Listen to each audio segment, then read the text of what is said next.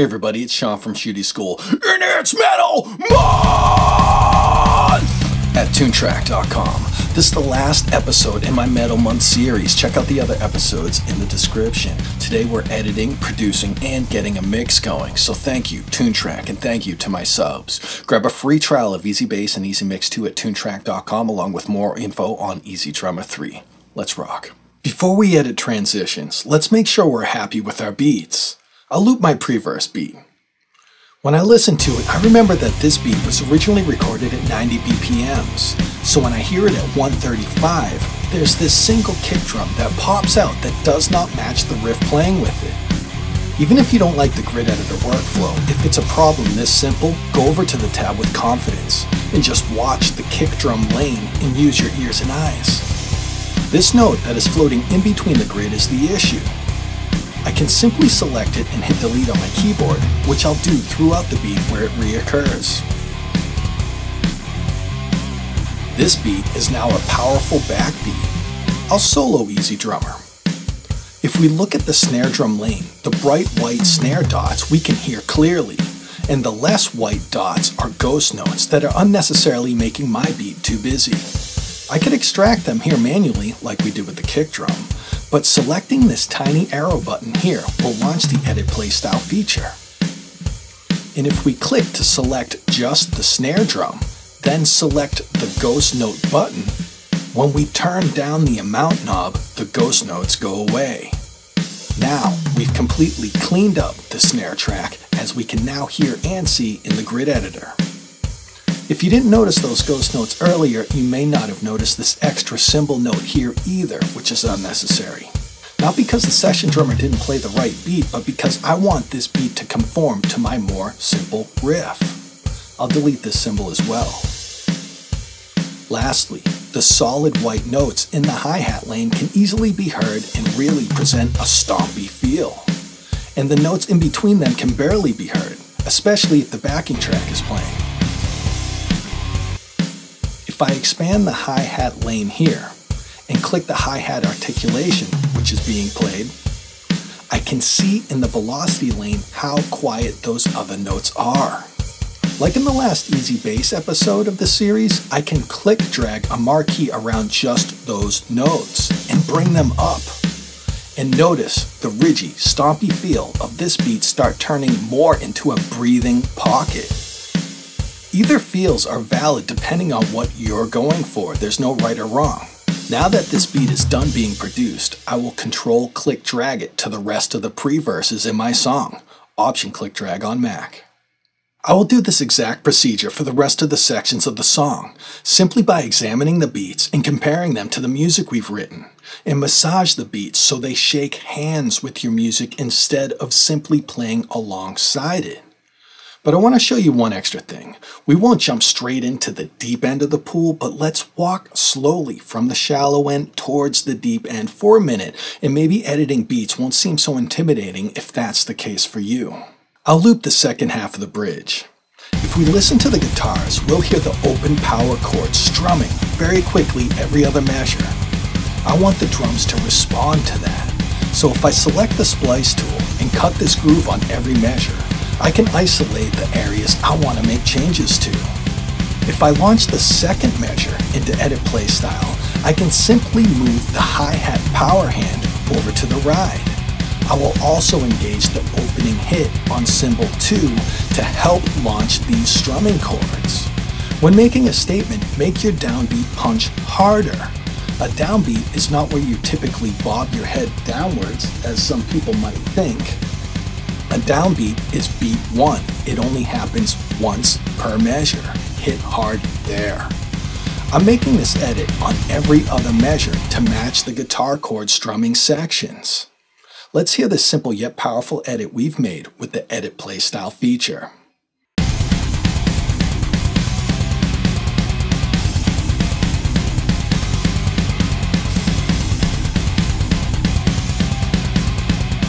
Note the drumming is responding to the guitar riff now. And lastly, let's go where a lot of Toontrack users avoid, the grid editor. If you're this person, just hang with me for a minute and be alert with your ears and eyes. The snare accents in this beat already match the guitar open string accents. If you remember, I wrote the guitar to this beat. Let's simply look at the hi-hat lane and move a few hi-hats so they are hitting with the snare. And we'll delete the few leftover hi-hats that do not. Now that the power hand of the drummer is synced with the snare, let's select all of those hits with the click drag marquee and drag them down to cymbal 1. And to avoid monotony, I will drag every other new cymbal hit down to cymbal 2. I will edit the rest of the bridge with this workflow.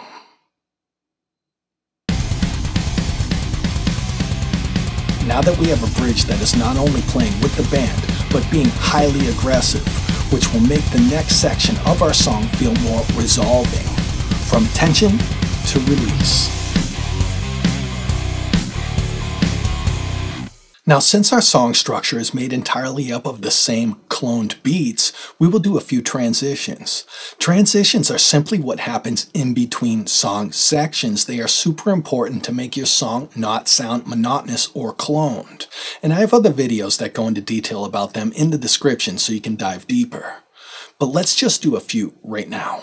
In the first, second, and third song revolutions, all the transitions are identical. Let's look at and listen to the end of the pre-verse as it goes into the verse.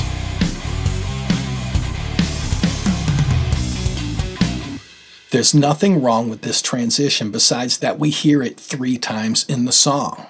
So here's a cool trick that may or may not work for you. It's fun to try. Though we're working on drums, I will find the same transition in easy bass. I will use the splice tool and cut the last measure from the bass line before the verse starts. I will go to the view menu and set to minimize, which might be necessary, and pin the plugin so it doesn't go away when I launch EZdrummer 3. Whatever DAW you're in, there should be a button to push to pin a plugin somewhere around the border. In EZdrummer, I open the Grooves tab and simply drag the spliced bass line into EZdrummer 3's tap to find drop zone. Now I can unpin and close EZbass. In EZdrummer, this area provides results that resemble what is in the drop zone. I will select the 4/4 and the fill filters to further narrow my search results before I audition them. A lot of these will work with no problem, but keep in mind our criteria is extremely simple right now since we only fed tap to find a couple random 8th notes from EZbass. But I like this 43% beat here. Let's hear it in place by simply dragging it on top of the end of the pre-verse. I like it, but it's way too busy for the beginning of the song. Maybe we'll use it for the last pre-verse transition instead, and simply click and scrub back the edit in the first song revolution to revert. Again, that was just a fun trick that may or may not work for you, but understanding integration between programs may inspire unique workflows. Let's do a simple workflow that we already know except apply it to fills for transitions. Let me clear the tap to find drop zone. I'm going to select the straight metal folder, meaning whatever filters I choose up here will only turn up results from the selected metal folder. We're looking for fills in 4/4, and to further narrow my results, as we've talked about a few times already, I want to audition fills originally recorded at a higher tempo so the pocket feels more natural. So in the results panel here, I will simply click on tempo until I see the faster beats appear at the top of the list. I'll loop the last 2 measures in my verse and hit play. I think we lucked out because this very first beat works great. But since it starts with a snare on the downbeat, that's a bit too high energy for the first song revolution. I think I'll use this fill for the verse in the last revolution instead. So let's hear that.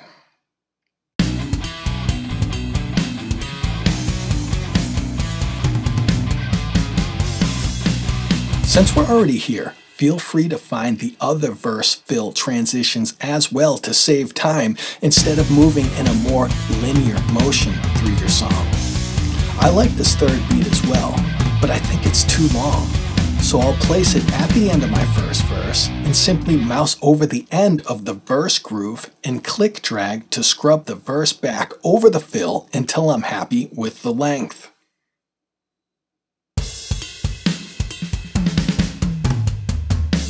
I think I need a quick snare in there as well.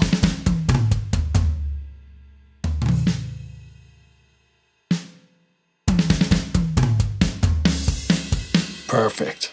You can get through an entire song quickly only using this method. Lastly, let's hear the transition into the chorus beat.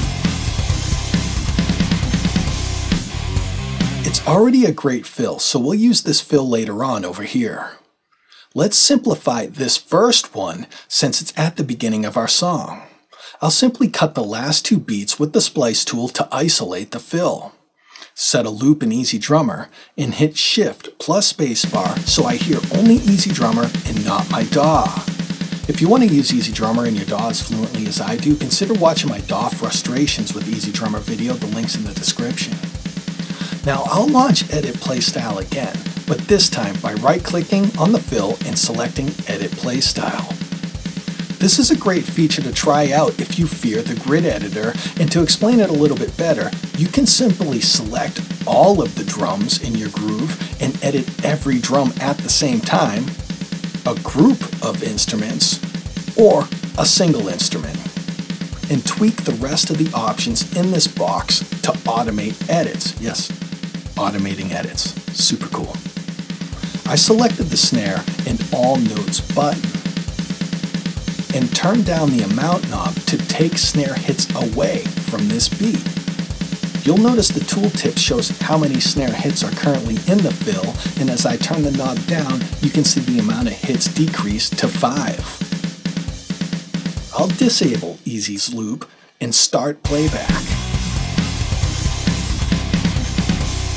I think this is a great fill for this early in the song, though I prefer the fill to start off with a kick drum.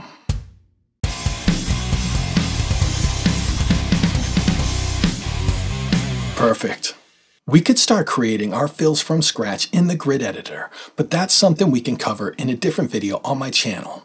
Time is short for this video, so on my own time, I will complete the rest of the transitions with the 3 methods I've presented so far. Let's wrap up the drums, the song structure, and finally re-record the guitars as I discussed in the first episode.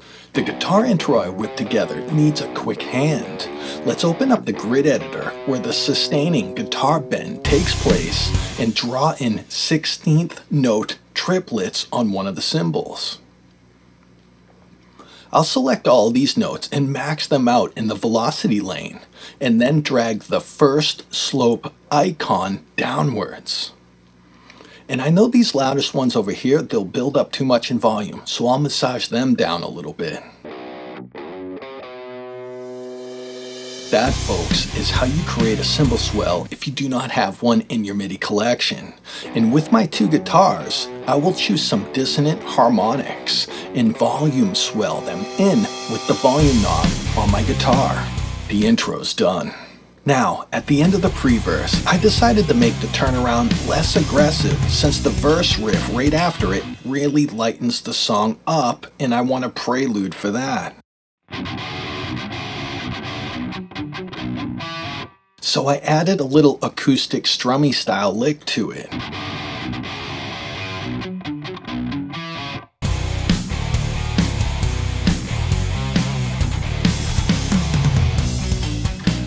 In the last revolution of the song, I decided to open up the hi-hats a little in the pre-verse and put 4 on the floor with the kick drum, which is backed by the bass guitar not syncing with the guitar anymore and producing some 80s style 8th notes. And have the strings conform to the new contrasting fill we chose earlier. This is a great example on how to enter your last song revolution with a few good tricks and solid momentum. We never finished producing the bass line for the verse riff, and I edited its turnarounds to match the guitars. EZbass is capable of programming vibrato. And in the last song, Revolution, with the guitars, I played open strings instead of muted. And on the last two measures of the guitar, I open it up with a chord and a harmonizing turnaround. About my 𝗪𝗔𝗡𝗧𝗪 filler riff, which you hear now, I simply rewrote the unoriginal portion of it, which just happens to still work with the original bass line.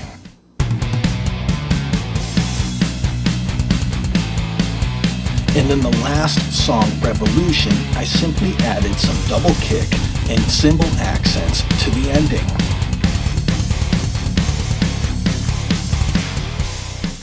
In the bridge, I just put one tiny trick in there. As I was doing the Slayer interval riffs, I just harmonized one of them.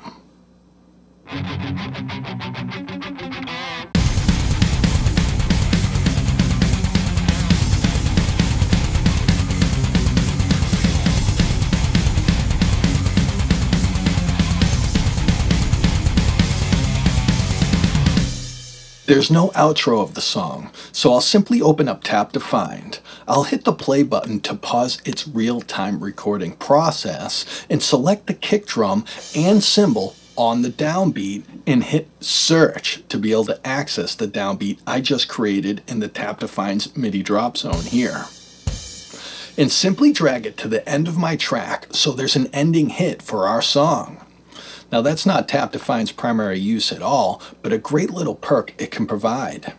And of course the bass and guitar will hit the last note as well. The outro's done.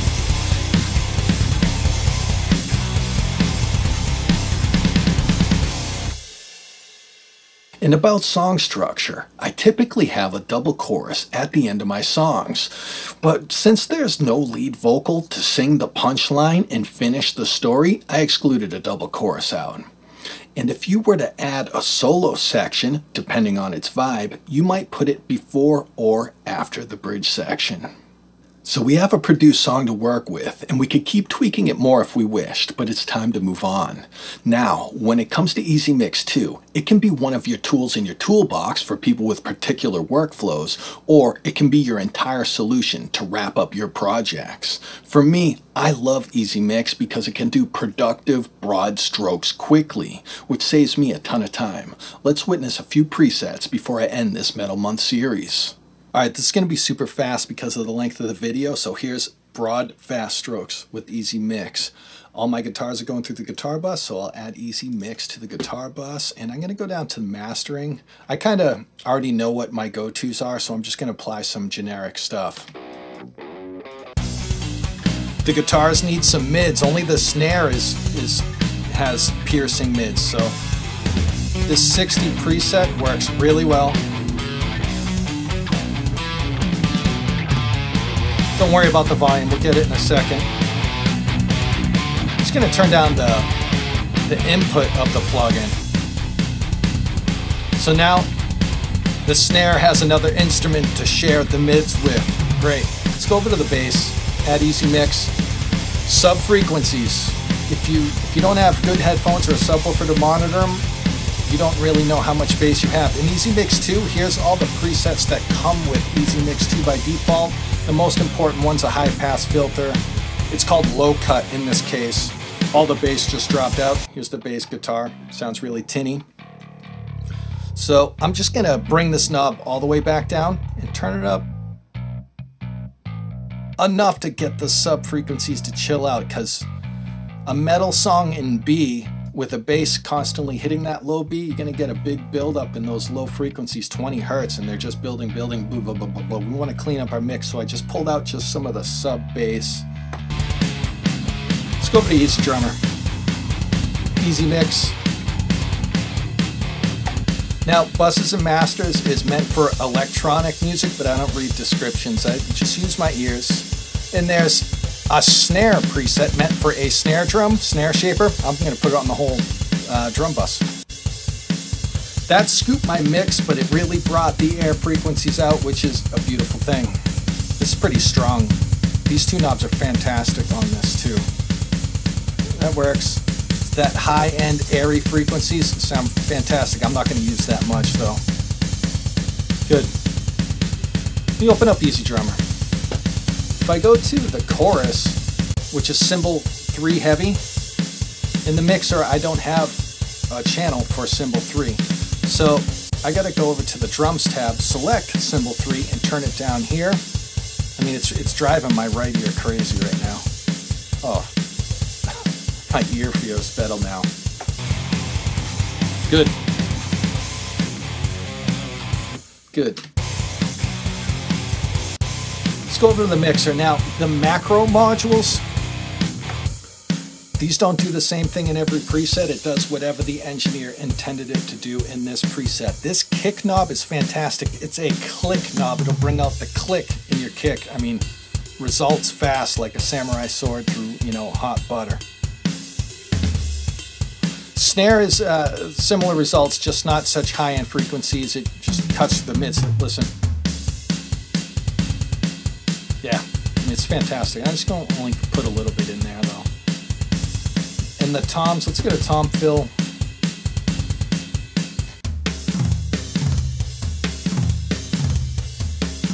I don't even know what this knob does. I can't hear it. I might be jaded or whatever. So I want more toms, so I'll just turn toms up in the channel. Great.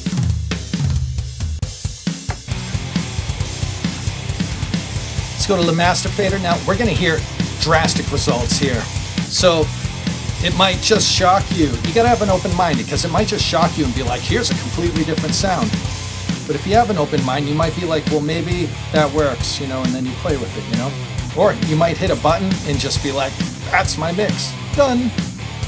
So Metal Fundamentals just came out the other day for Metal Month. And there's these 3 master bus, 1 master bus 2, and 3, which are meant for your master fader. Let's just click on them. I'm not doing a volume matching workflow, so watch your ears because these really boost up the volume, okay? Here we go. Yeah. That's it right there. I'm done. Let's check out the other 2 real quick. Oh, it's a good woof on the guitar there. And a scoop. Here.